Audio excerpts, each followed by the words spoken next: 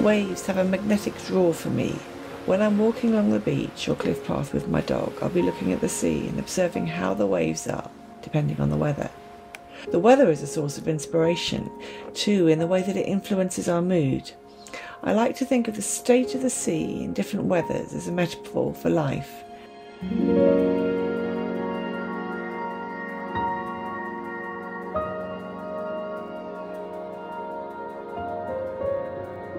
I'm Clare Maiden and I'm a jewellery designer and goldsmith.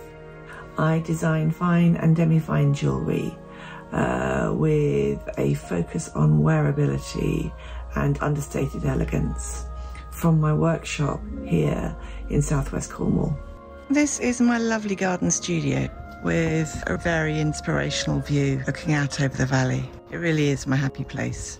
In the Wave collection, I've tried to capture the feeling that I get when I'm close to the sea. When the weather's calm and you look out to the sea and it looks like rippling silk with waves that are gently rolling in and sparkling as they meet the shore. That elemental sense of being when everything feels calm and effortless and I feel confident and in control of life. The curve of diamonds was inspired by that point when a wave is rolling in along the shore and at the very last moment, just before it loses its energy and sinks into the sand, you catch a glimpse of a little arc of light, sometimes with a bit of froth on top. When I design, I take lots of photos, although it's often as much about the feeling something gives me as the actual image. I start by sketching on paper, then I like to design in 3D. Waves are fundamentally all about lines, so using my computer as my sketchbook, I explore different lines, creating shapes which I then manipulate by stretching and bending and twisting to see how they work. I'm using computer software to work the form like it was a piece of putty. My approach to design is driven by form and function. It's important for me that my pieces are primarily comfortable to wear and lovely to touch. It's all about how they make you feel. Smooth shapes with beautiful but unobtrusive stone settings that won't snag on your clothes, in styles that work as well with a t-shirt and jeans as they do with a suit or a cocktail dress. Inherently versatile, Wave is available in both gold and silver, set with diamonds or with coloured gemstones. Pieces that can be worn individually or stacked, allowing you to build a collection.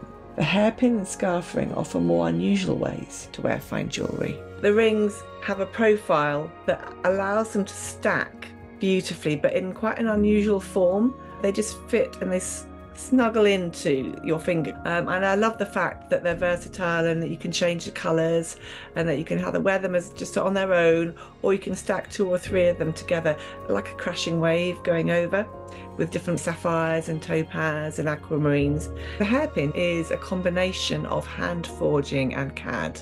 I also use a combination of textures, frosting and the high polish to accentuate the different parts of it and to pull out the contours. But the way that it's designed, it can hold your hair up in just the one pin. It doesn't need any bobby pins. So quite a bit of research went into exactly how the contours worked and how tight it needed to be to grip the hair and how it flowed around the head.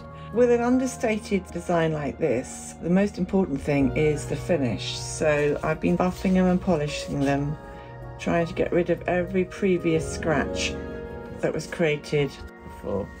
And here I've got one of the scarf rings that I've been polishing up. I've been through the emery sticks and I've given it a first blue polish with the Fordham pendant motor. And it's not its final polish, but it's now ready to go for hallmarking, or hallmarking first. I'll then get it back and send it for setting. I've been working with this particular setter in the jewellery quarter for a while now, and she understands the style that I like, the raised grains that creates a frothy effect along the side there. I believe very strongly that you can't call a piece of jewellery fine jewellery if in its production it's harmed the health or well-being of people or the environment or the planet. To me, that's just not fine. So therefore it's not fine jewellery. So I like to work with ethically sourced materials and sustainably produced materials wherever I can. I choose to work with lab diamond and to work with ocean diamonds on either fair trade metals or recycled metals. I design, so that when people wear the pieces of jewellery, they feel an inner confidence, they feel an inner calm. They're often busy professional women who want pieces, who are juggling a lot in their lives, juggling their careers, maybe families. So their lives are very busy, they work very hard, and they expect their jewellery to work as hard as they do. My collection's aimed at people that have their own sense of style. It's not fashion forward, it's not trying to follow trends, it's trying to be classic and individual and stylish in its own right, and very, very versatile and very comfortable to wear. I think comfort and wearability, for me, are right at the top of the list. Yes, it has to look lovely, but if you don't feel comfortable wearing it, you won't wear it.